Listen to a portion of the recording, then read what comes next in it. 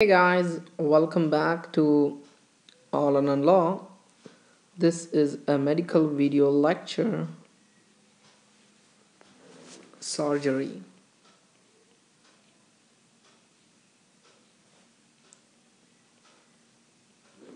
And today we're going to talk about a very important topic, that's small bowel obstruction. Small bowel obstruction.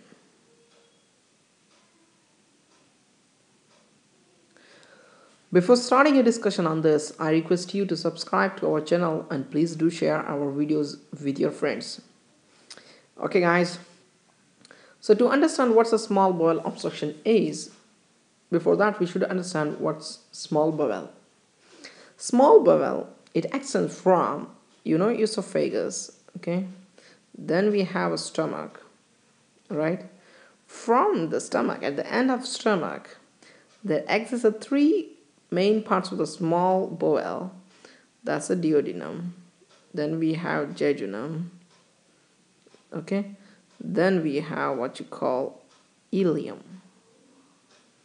Just this is a rough diagram. If this is the stomach, okay, this is esophagus, and this is a duodenum.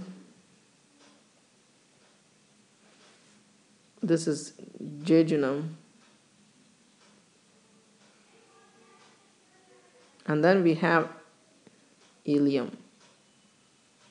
Okay, this duodenum, jejunum, and ileum, they together called as small bowel. So small bowel obstruction is if there is any obstruction over here from the duodenum to duodenum to ileum, then we call it as small bowel obstruction. So we have different types of obstruction. One, either it can be a partial or a complete obstruction. Let me classify the next screen. Okay, so types of SBO, that's a small bowel obstruction, and this is really very important topic, guys. So we have what you call either it could be a partial,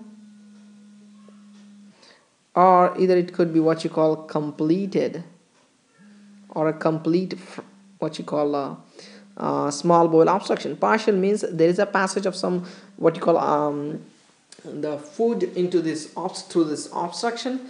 If it's what you call, if it's complete, means there is a what you call the obstruction is complete, no fluid will what you call pass through that obstruction, right? Or either it can be some other types of classification like simple class, what you call SBO, the small bowel obstruction, or either it could be strangulated. Simple means the patient doesn't have any what you call more symptoms of what you call like he just have abdominal pain, okay, nausea, vomiting. But strangulation means there is a strangulation, there is the death of the tissue, there is a necrosis, and that leads to what you call a peritoneal infection, perforation, peritoneal signs. So it's really very fatal conditions. If you don't treat this, the patient will land up in what you call death. That's why it's really very important.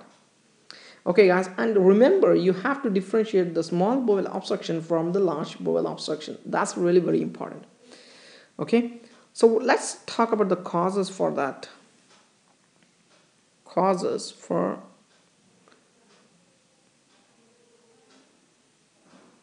SB or small bowel obstruction.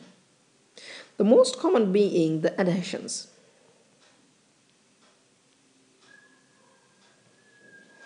Adhesions.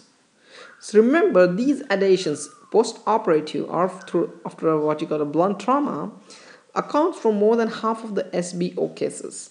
Means more than 50% of the cases you see what you call the cause for SBO is adhesions. It could be either due to the post-operative or either it could be due to some blunt trauma or penetrating trauma, right? So in USMLE, if you want to say that the patient is having small bowel obstruction, then what you have to look for any history of past surgery or any accident trauma or any kind of what you call a fight, blunt trauma, penetrating injuries. Okay guys, try to look for those. The other causes can be like what you call the hernias.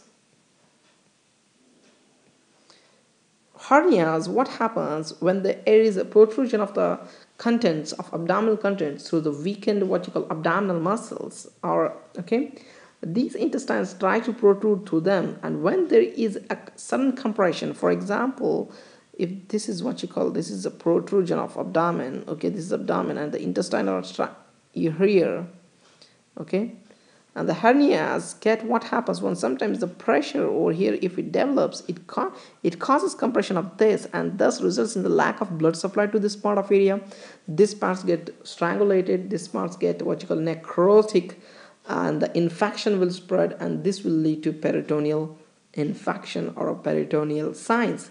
So if you what you call the signs of intestinal ischemia, we have three things. Remember, fever of more than 100, 100, tachycardia more than 100 beats per minute, and peritoneal signs.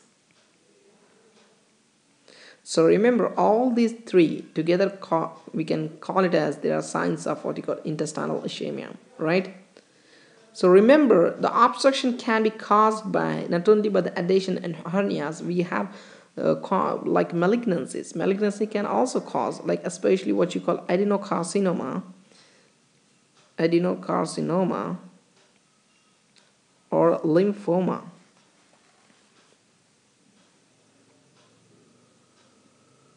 Okay, right? The other less likely causes includes what you call a Gallstone Alias. Remember, Gallstone Alias. Sometimes what happens, if this is a gallstone pouch, the stone over here, it gets migrated, and what you call this is a what you call second part of the duodenum, okay, and this stone gets migrated over here, and sometimes because of this what you call the position of this intestine, it gets stuck over here, okay, in the ileus, okay, ileum, at the narrowest point, and this causes the what you call the blockage of the passage of this what you call the food into through this obstruction, okay. So there are some other causes like Crohn's disease,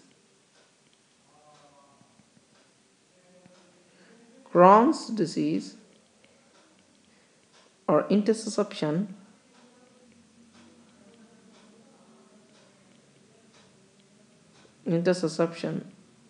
or even volvulus.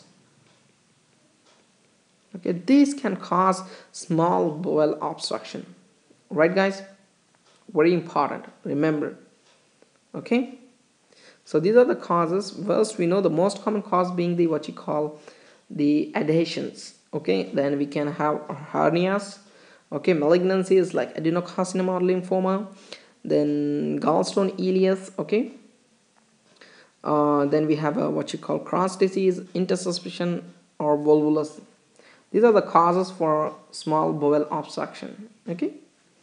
What happens when there is obstruction? When there is an obstruction to this, the what you call the proximal dilatation of the intestine due to accumulation of GI secretions. For example, if this is the intestine, okay,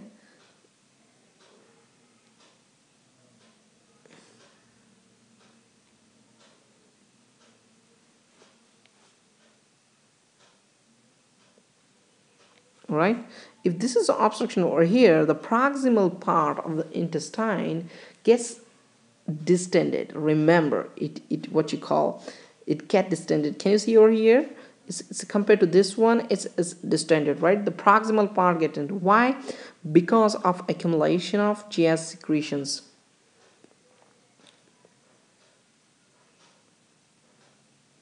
GI secretions and swallowed air.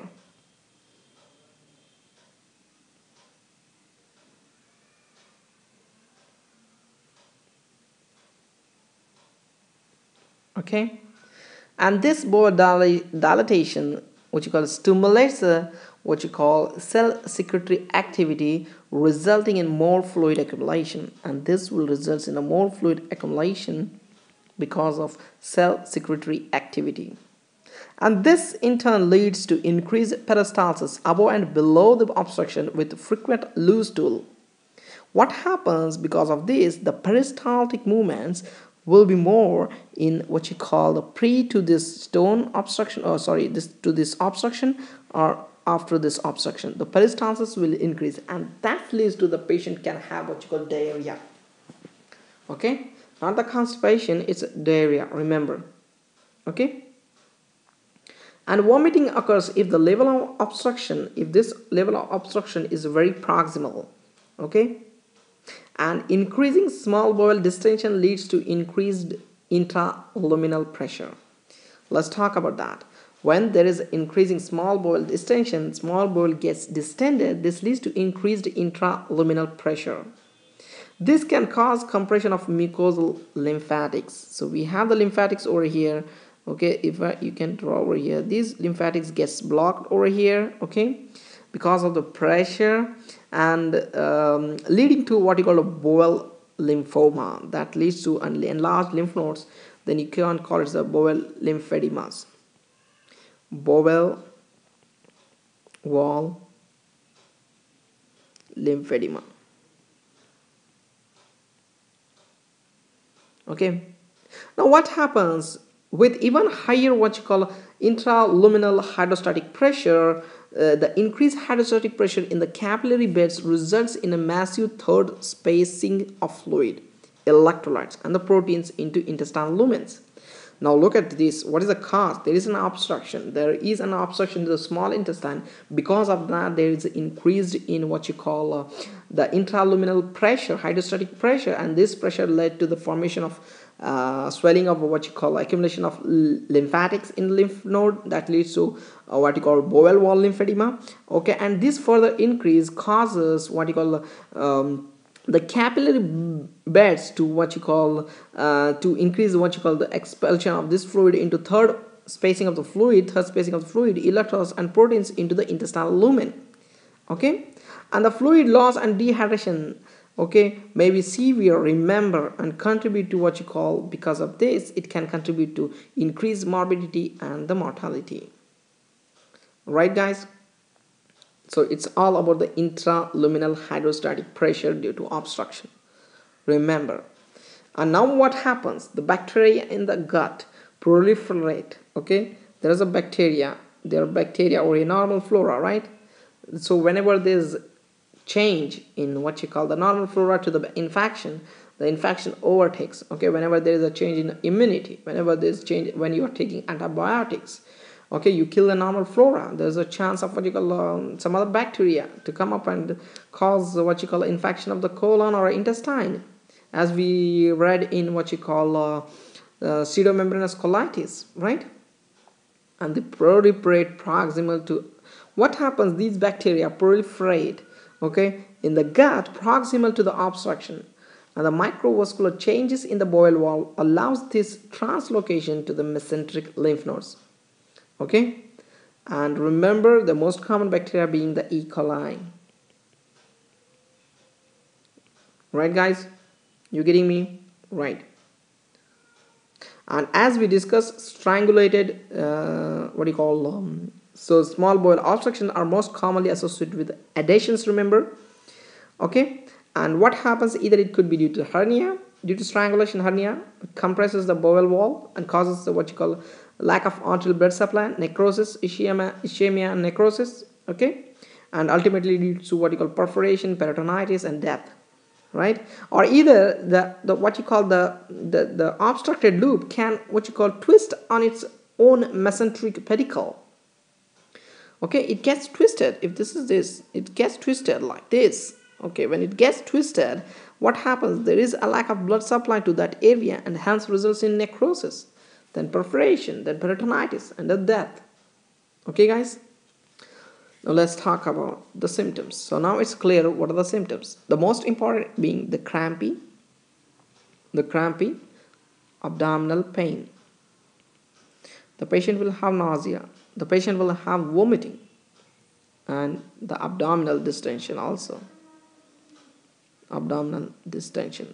Okay, crampy abdominal pain is really very important. Nausea and vomiting, abdominal distension, and patients can have diarrhea. They will have fever and tachycardia and signs of peritoneal signs if there is a sign of what you call intestinal ischemia, right guys? So these are the really very important what you call symptoms of the patients of SBO, the small bowel obstruction. Remember, constipation can be seen in these patients, but it's a late finding. Okay, it can be seen as what you call, because no fluid is passing through that obstruction, whatever has remained has undergone what you call through diarrhea, it has gone, and now the post distal to this obstruction there's nothing in the bowel, so he will have the constipation, right? Like absence of flatus or bowel movements, right? And remember, if you examine the patient's abdomen, you will hear more what you call the abdominal sounds, the bowel sounds will be hyperactive. Bowel sounds will be hyperactive. Bowel sounds will be hyperactive because of increased what you call increased peristalsis initially. But later it can be, the bowel sounds can be what you call hypoactive. Okay, so there are two things you can see in SBO. Bowel sounds can be hyperactive, bowel sounds can be hypoactive. It can be hyperactive, it can be hypoactive, but hyperactive is initially you see hyperactive because of increased peristalsis, as we discussed before here. Okay, right guys? So now let's talk about the diagnosis. What are the X-ray findings? Abdominal X-ray findings. They show dilated loops of small bowel. Very important finding. Small bowel on flat plate, and air fluid levels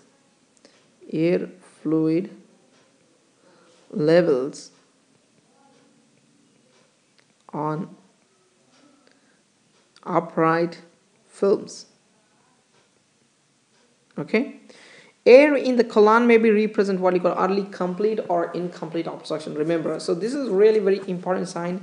Dilated what you call dilated loops. Okay, so dilated loops of small bowel on a flat plate and air fluid levels on upright abdominal films.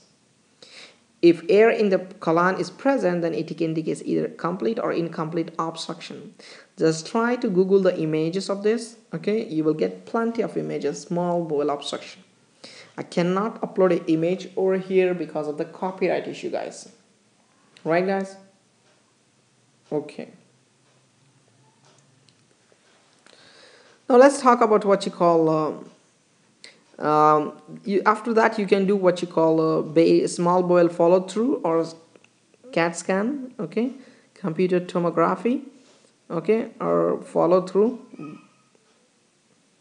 right guys? So you can localize the point of obstruction and you can go ahead with the surgery. But now what's the treatment before going to surgery? Remember, is what you call resuscitation with IV fluids, with normal saline, okay, nasogastric tube decompression. You have to take out the whatever is there in the intestine proximal to the obstruction. You have to take it out because of this you are having so many problems, like what you call increased peristalsis. Because of that, patient is having diarrhea, right? Pain abdominal, everything will what you call will subside if you do nasogastric tube decompression, okay? And place what you call urinary catheter